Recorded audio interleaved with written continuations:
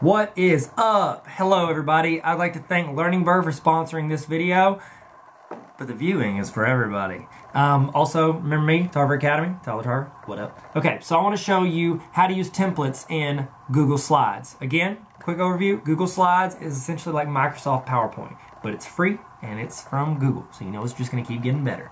Okay, so let's take a look. We are in our Google Slides, okay? So you just, to create one, in case you didn't check out my other video, if you're in Drive, you click New and go to Google Slides.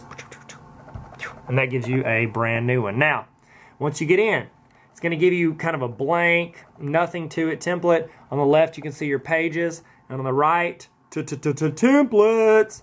So you can click on whichever template you want, and it'll switch over to it. I wanted a black template. We can switch to blue. We got options, okay? Now, they've got some. Look, this one's got a little hipster action to it. And you would just click on it, and then that would make that yours.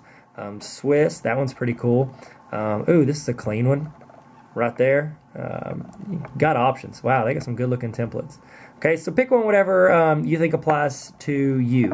Okay, if it's me and I'm interviewing for a job, or if I wanted to look classy for a class, oh, classy class, that's good. Okay, what I would do is I would pick one of these.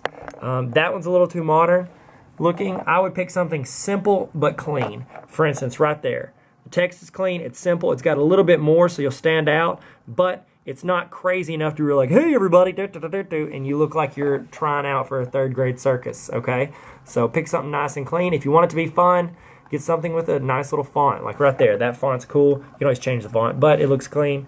You can toss that on there, click it, and you got yourself a template, okay? And once you go in and you make your slides, you can always change the template and switch it to something else. So that's how you pick a template, ladies and gentlemen. If you could, please subscribe and check out learningbird.com. Peace!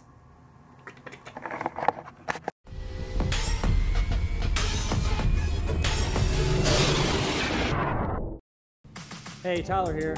Don't forget to subscribe. Check out tarveracademy.com.